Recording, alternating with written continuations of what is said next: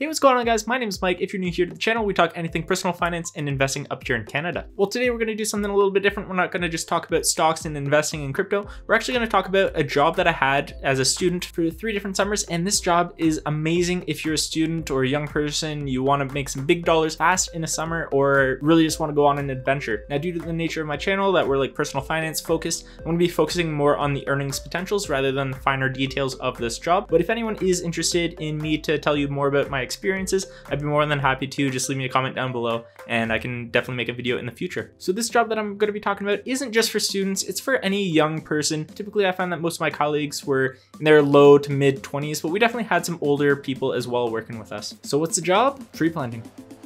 That's right. I was a dirty hippie tree planter. I loved every minute of it. Well, most minutes of it. So tree planting, that's kind of like a random job to talk about and to have experienced, unless you're living up in like a northern town or something like that. Like someone living in a city, you might not have even heard of tree planting as a job. Well, just for a little bit of context, I was going up to school in Thunder Bay and I was going to school for outdoor recreation, parks and tourism. So I was kind of like heading into that direction in types of jobs, you know, working outside, that type of thing. And obviously I was in university, so I needed a good summer job to help pay with some of the bills that I had, you know, help pay with tuition and books and all that kind of stuff, all the normal things that students would have. Well, I signed up and I was a tree planter for 3 seasons. I would have actually done it for more if the circumstances were right, but 3 is all they got from me. So when I decided to go tree planting, it was super intimidating when I applied. I didn't know anyone in my camp. I didn't know any of the ins and outs of the planting. Like, I was green going into it. I was definitely what they call a greener in tree planting terms. By the way, I'll probably be showing random clips and photos and stuff during my time of planting, so just enjoy the little overlays if I decide to put them in this video. So if you are unfamiliar with tree planting as a job, you actually live in your tent for the entire season. That's right, you live outside, you're sleeping in a tent, you're sleeping on the ground. Mind you, they do feed you really well and you do get to go to town on days off, but I mean, in better or worse times, you're still sleeping in a tent. Yep, even if it rains, even if your tent floods, believe me, it happens. You know, on top of living in a tent, you're probably going days without showering, you're probably covered in mud, you've got bug bites all over the place, you might have an allergic reaction from a wasp nest. Yeah. Really sounds like hell, but I can promise you the payoffs are worth it. So prior to starting your planting season, you do have to invest in some gear to make your season worthwhile. So obviously you need a tent, you need some boots, you need your planting shovels, your planting bags, all that kind of stuff. If you don't have any camping gear, you could be spending upwards of $1,000, $1,500 on all your gear for the season to make it an enjoyable experience and one that can be quite lucrative. So most of my friends could probably vouch for this, but when you start planting, you're probably not making much money in your first week, your first 2 weeks, first 3 weeks even. So the way it works in tree planting is you get paid by the amount of trees that you plant, not by the amount of hours that you worked. This really promotes you to work hard because the harder you work, the more that you're going to earn at the end of the day. After a couple of weeks, if you're not planting enough to earn at least minimum wage, you're probably going to have a pretty good talking to and you might not last much longer, to be honest. But I find that tree planting is kind of like any sport. You're not very good to start and then you just pick it up and get better and better and better over time. So for most of the contracts that I worked at, you know, I was planting around Winnipeg, a lot of small towns around there, Northern Ontario.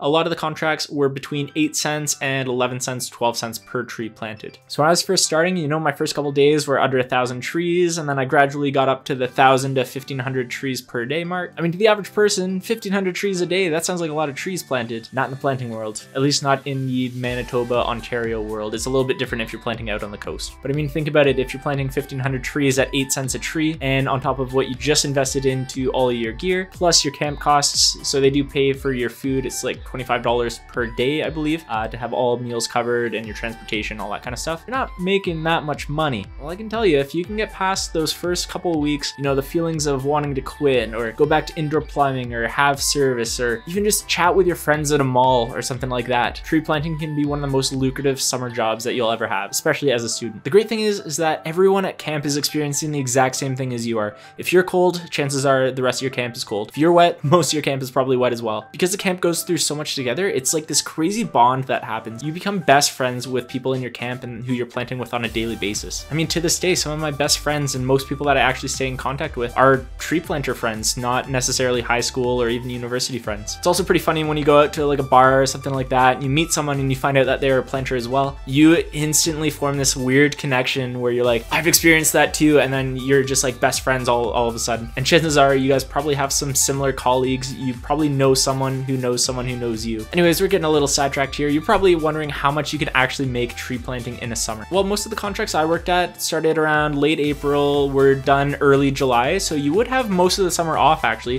towards the end of July, definitely all of August, unless you had late work, something like that. But you don't make a ton of money in your first season, but if you can get past that first season hump, or even plant late into your first year, tree planting can become quite lucrative in your second, third, fourth, fifth seasons. So in my particular case, I signed on for some late work in my first season, and I was planting in the high 2000s, and then I was even starting to break 3,000 trees per day. I could be wrong, I think that last contract was 10 cents per tree. So 3,000 trees per day at 10 cents, you're making over $300 per day, minus the camp costs, but I mean, it sure beats the amount of money that you'll make at your local McDonald's or a grocery store or anything like that. One of the best parts about planting too is you're not really spending anything. You know, you're making a couple $100 a day for consecutive days. You can't go back to your tent and online shop, or you're not spending money at a bar or anything like that. You're banking pretty much everything that you make. By the time I got to my second year, 3,000, that was my number. I wasn't very happy if I wasn't planting at least 3,000 or close to 3,000 trees per day. It was my goal to be in that $300 a day, if not more, if I could. My pace was pretty similar in my third season, and I actually got to be a crew boss in my third year, and that's where things can get even more lucrative. So in the company that I was working for, there's two different types of crew bosses. I was a planting crew boss. So basically what that means, I would be responsible for a small group of like 5 to 6 planters, and I would get about $20 per person on my crew that I'd be responsible for. So, you know, I had to do first aid, I had to check the quality of the trees, make sure all the trees were planted straight, and we had a certain spacing between trees. There are some mandatory things that you need to do for the forester, but just to wake up, I was waking up with over $100 a day just to go to the block, and I could sit on my butt if I wanted to. I didn't, but I mean, that right there sure beats just, you know, sitting at a supermarket, something like that. So not only was I making money per person on my crew, but I also got to plant like most of my day. I would usually plant for about half the day, so the effort went down even though my responsibility went up, and my earnings were 300 plus per day, no problem. Plus I didn't have to pay camp costs.